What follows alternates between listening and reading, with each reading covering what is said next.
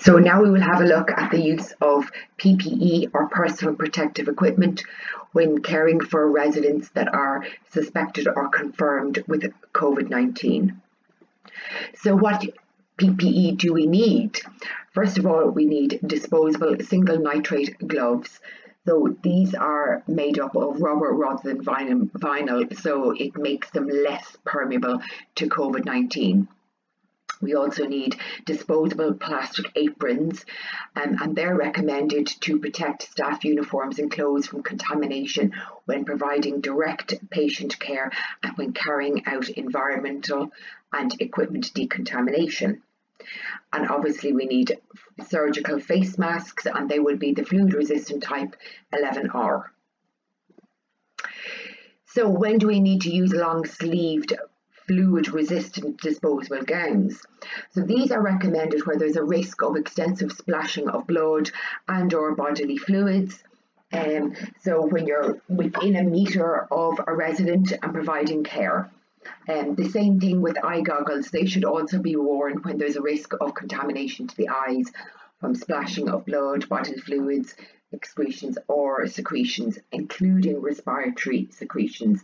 And don't forget that the portal of entry into the body is also the eyes. So we do need to wear eye goggles if we're within 1 metre of the resident and we're providing care directly to them.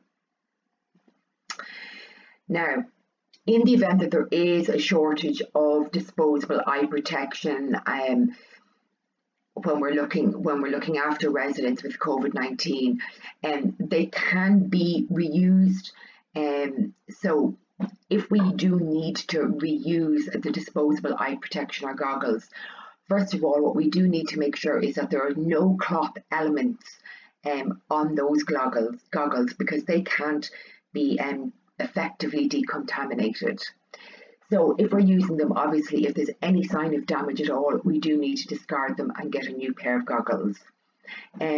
Also, we would always need to make sure that they are visibly clean when we're using them. So if we find that they are very heavily soiled, then we do absolutely need to discard them, because they can't really be effectively decontaminated. Now, if they are visibly clean, then we do just need to clean them carefully after use. So that means that we would decontaminate them using a disinfectant wipe, or we would need to clean them with warm soapy water and then disinfect them. Looking at using the full personal protective equipment, where you're looking after more than one resident in a particular area or unit. So, for example, if you have cohorted residents into one room or onto one designated isolation corridor, you don't have to change your surgical face masks when you're moving from one resident to another in a cohorted area. However, obviously, if your masks are in any way wet or soiled, they do need to be removed and replaced.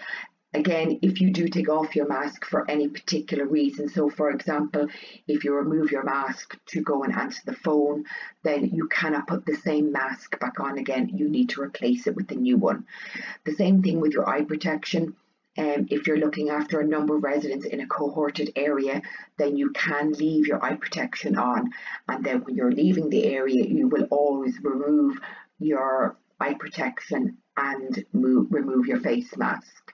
And we will look at a video as to how you're going to do this correctly. Obviously, gloves are single-use items and they do absolutely need to be changed in between residents, but also don't forget, if you're doing different tasks with the one resident, you may need to take off your gloves, clean your hands and put back on a fresh pair of gloves, particularly if you're moving from an unclean task with a resident to a clean task. So the examples there would be if you have been looking after residents' hygiene needs after elimination, you need to remove those gloves, clean your hands and put on a new pair of gloves before you would move on to a clean task with that resident. Again, obviously plastic aprons and gowns should really be changed in between residents.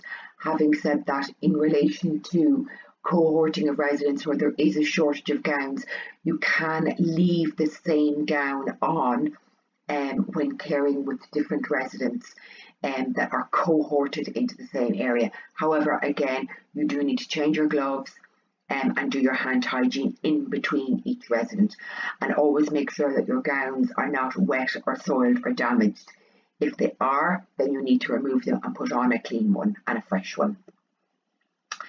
So here we have a poster in relation to how to correctly put on your personal protective equipment and how to correctly remove your personal protective equipment.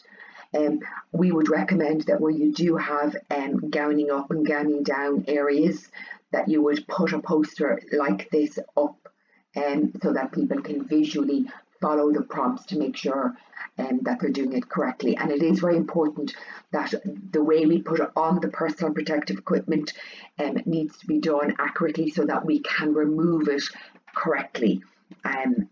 Otherwise, you're going to have difficulties with removing things in the right order.